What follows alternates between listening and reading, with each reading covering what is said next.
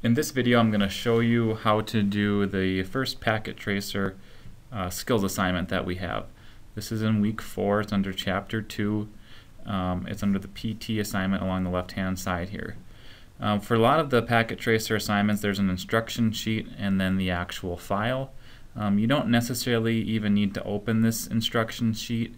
I thought it might just be easier for some people to read through the instructions. I do not need this submitted. So it's up to you whether or not you want to download that. But we definitely do need the packet tracer file, and you will need packet tracer installed for this. Packet tracer you can find in the practice lab. You can find it on the Cisco Netacad website as well. The latest version as of this recording is version 6.2, I believe. So I'm going to go ahead and click on it and download it and open it up.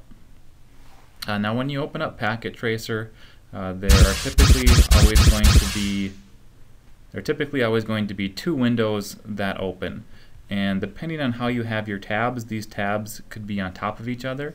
One tab is your actual Packet Tracer topology that you can work with, and the other tab is your instruction sheet. So your instruction sheet will typically give you all the information that you need: IP addresses, names, passwords, the different things that you're going to have to do. So what I'm going to do is just configure this first switch. You guys can configure your second one. Now keep in mind that most of the packet tracers will automatically generate these values, so your passwords, your names, your IP addresses could potentially be different than what I am doing.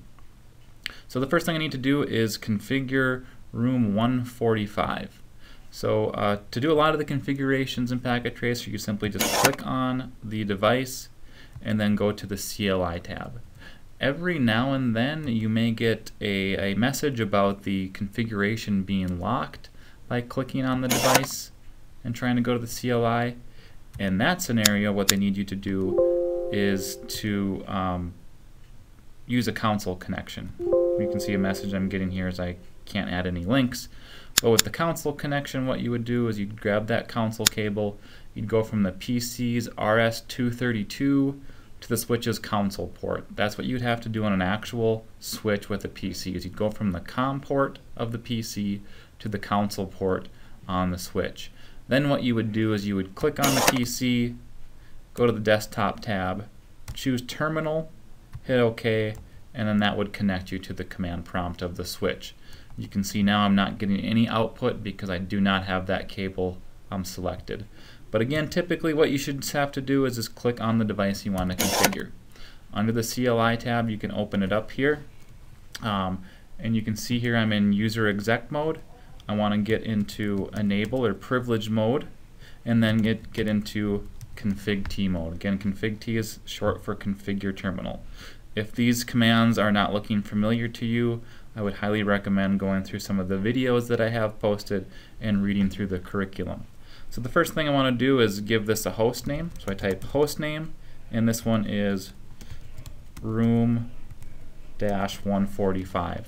Now for the names and the passwords, this is case sensitive. If you don't put the correct case in there, you will get it incorrect.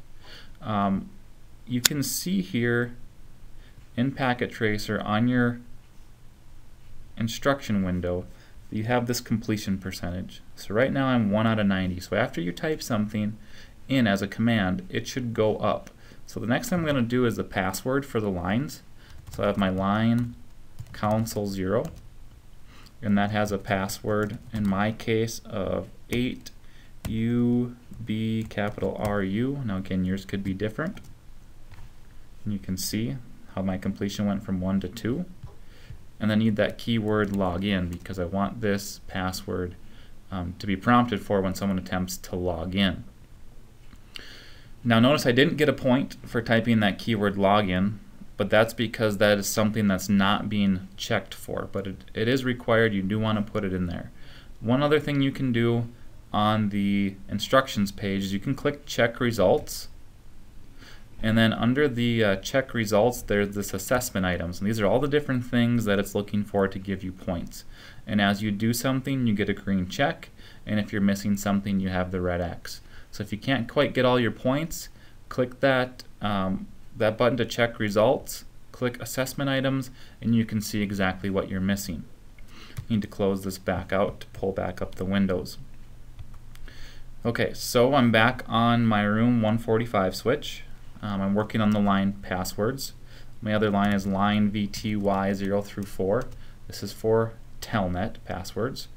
And for this, the password is the same thing. So I'm actually just going to hit my up arrow a few times, and I can repeat the previous commands. And I want that keyword login here again. I'm going to exit out, and then I have my secret password to do. So that's the enable secret. And that password in my case is capital C, 9, W, lowercase r, uppercase E. And then I want to encrypt all these passwords. That is the service password dash encryption.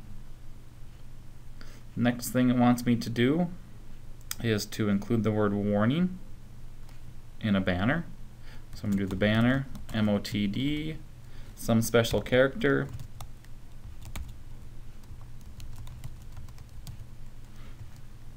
same special character, because whatever's in between the two special characters is your message. And then it wants us to configure an IP address according to the addressing table. And if I look at the addressing table here,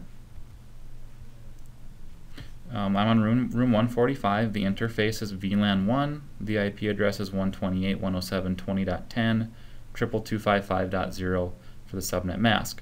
So what I do here is I get into that interface, VLAN 1. I give it the IP address of 128.107.20.10, 22255.0. This is all one line. It's just kind of carrying over. You see that's all one line there.